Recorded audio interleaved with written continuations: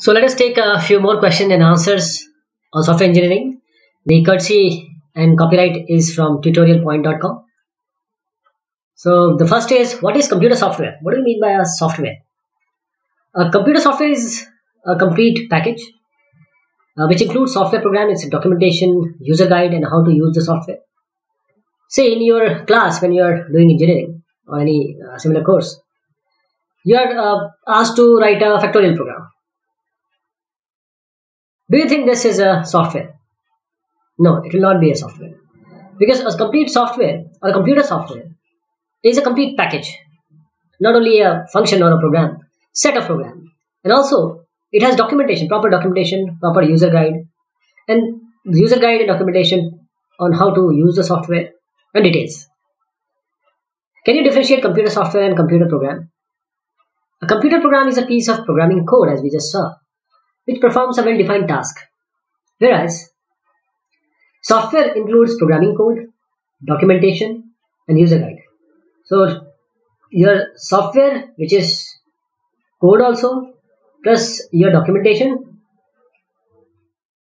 all these makes a computer software. What is software engineering? Software engineering is an engineering approach, engineering branch associated with software system development. When you know programming, what is the need to learn software engineering concepts? When you are aware of programming, just go and code. Why is it necessary to learn the software engineering subject or concepts? A person knows how to build a wall may not be good at building an entire house. Likewise, in a similar fashion, a person who can write programs or a code may not have knowledge of other concepts of software engineering. The software engineering concepts guide programmers on how to assess requirements of the end user first of all, then design the algorithm before actual coding, then create programs by coding, which is based on the design, and then testing the code, and every time making the documentation, keeping view of the quality of the system, and then also if the software is delivered, then the maintenance part. This all is the important aspect of our software engineering concept. Let me tell you that how this software engineering concept has come into picture. What happened? Generally, people used to do this only. What a simple programming means. So you make program, then if you are provided a project or given a project, there will be a cost overrun, there will be a time overrun, and the maintenance, once the software is delivered, maintenance is costing more than 40% of the money. So these problems has led the experts and people, software people, to devise mechanism to apply the engineering approach to the software, that is software engineering. What is software process or SDLC? Software development lifecycle. Software process or software development lifecycle, SDLC.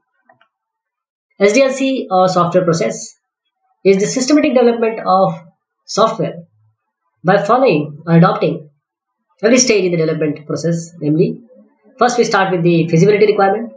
If feasibility is already done, you know that software can be made. Then the requirement gathering is performed, followed by the system analysis, then design, then coding, then testing, then maintenance, and also the documentation, all in order. What are SDLC models available? There are plenty of SDLC models available. Right from the waterfall to agile, there are various. So, few of them are waterfall model, iterative model, and spiral model, V model, Big Bang model, etc. Now, what are various phases of software process or SDLC? There are generic phases of SDLC as we just discussed in the previous question. First is requirement gathering, SAD, that is system analysis and design. Then coding, then testing, and then finally implementation. So the phases depend upon the model we choose to develop software. Because if we choose, rapid application development, RAD model, or we choose the rational, RUP, rational unified model. So what you are going to do? What phases are you going to adopt? So the phases in RAD is inception. Start with inception. RUP has some other phases, but all in all, the phases are somewhat similar or equivalent to the basic waterfall models. Next is, which SDLC model is the best? Now this totally depends on the situation. For requirement, like if you are aware of the problem, if you understand the requirement well, or your requirements are clear, some other model may be suitable for you. Or if the ideas or the requirement is not even known to your user, it's a new project, it's a new thing, then the model is different. Now on web-based systems, web or internet, the software which are known as the web-based softwares, for those systems the models will be different. So SDL models are adopted as per the requirements of the development process. So it may vary software to software, ensuring which model is suitable. This is the task of the software people like manager, etc., to devise and to find out and to conclude which model is best for the software development. So we can select the best SDLC model if the following answers are satisfied, like if SDLC is suitable for selected technology to implement the software, is this SDLC appropriate for client's requirement and priorities, is SDLC model suitable for the size and complexity of the software, because if the size and complexity is high, you cannot use lower level models. You have to go to spiral and that kind of model which handles the large and complex softwares. Is the SDLC model suitable for type of projects in engineering we do? Is the SDLC appropriate for the geographically co-located or dispersed developer? The next is, what is software project management? Software project management. Now SPM or software project management is a process of managing all activities like time, cost, quality. This quality management which is involved in the software development. Managing the software in terms of time, cost and quality. What is software project manager? Who is software project manager? A software project manager is the person who undertakes the responsibility of carrying out the software project. He is the key person who manages all these along with the staffing, along with various resources. So who does take the responsibility of carrying out the software project? He is software project manager. Next is, what does software project manager do?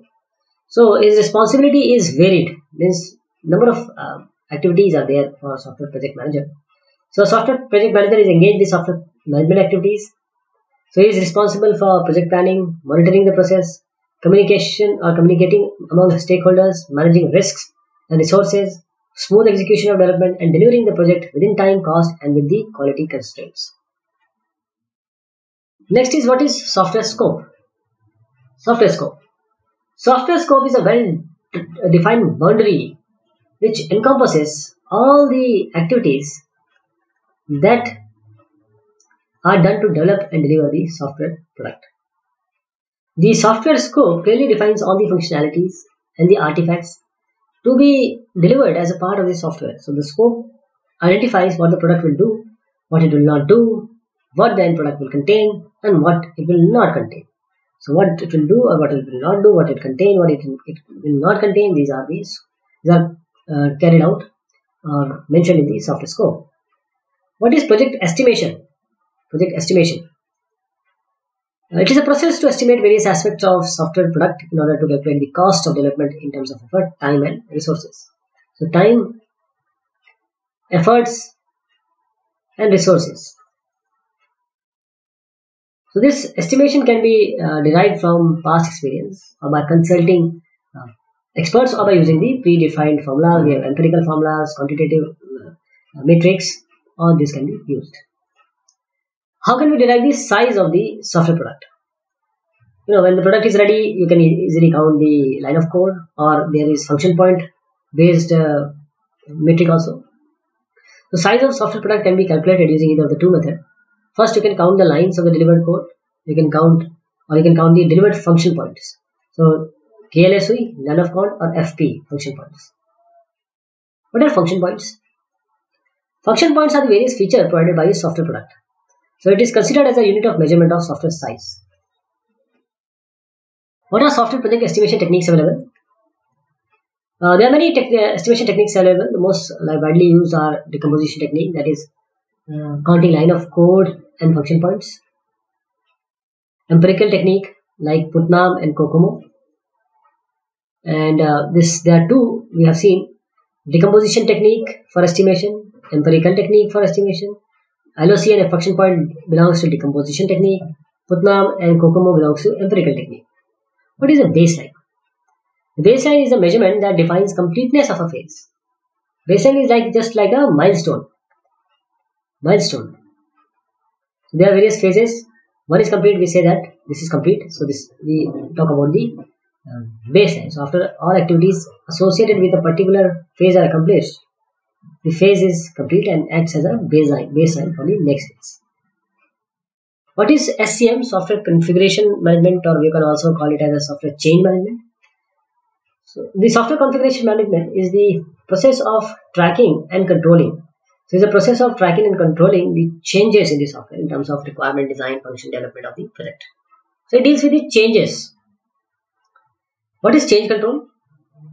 Change control is an objective or the function of configuration management, so which ensures that all changes made to software system are consistent and made as per organizational rules and regulations. Next is how can you measure project execution?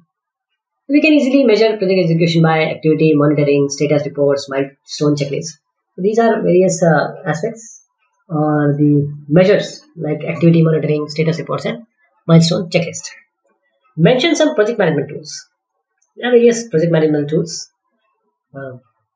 used as per the requirement of software project and organization policy. So they include the Gantt chart, the PERT chart, the resource histogram, the critical path analysis, the status reports, the milestone checklist, status report. All these are the project management tools. What are software requirements? Software requirements are functional description of proposed software system. Software requirements are functional description of proposed software systems. And requirements are assumed to be a description of target system, its functionalities and features. So requirements convey the expectation of users from the system. So requirements are maybe functional and non-functional, and with certain constraints also. What is feasibility study? Feasibility of anything is whether it is possible or not, or whether it is worthwhile. Means is it better to do it rather than buying it, or is it better not to do it in some certain other way, or is it actually we need to start or not. So it is a measure to assess how practical and beneficial the software project development will be for an organization. The software analyzer conducts a thorough study of to understand the economic, technical, and operational feasibility of the project. Economic resource transportation, cost of training, cost of additional utilities and tools, and overall estimation of cost and benefits of the project. These all comes under feasibility study.